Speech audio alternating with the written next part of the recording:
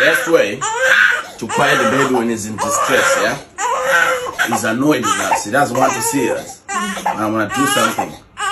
Okay? So you pull your hand here. You pull this hand here. Nicely. Don't break the back. Get your having exhalation. Then you put this, you pull this like that. And there's grip. Okay? It's okay. Then you pull like this. You pull nice and soft. Nice and soft. You like that? Nice and soft. This is the best way to calm the baby actually. Why is it so Nice and soft. Nice and soft. You just nice get and soft. quiet straight away. Like he's on the moon. Things are shifting. You see? like that? So what you're doing is now you're giving him what we call therapeutic. So what you need to do, you need to continue putting your hands at the back. So that you protect the spine, but you're holding like this. So slowly, they are fragile. They are very soft and fragile. Yes, Daddy. Alright? Yes, Daddy. I'm gonna leave him. He's not gonna cry. Watch this.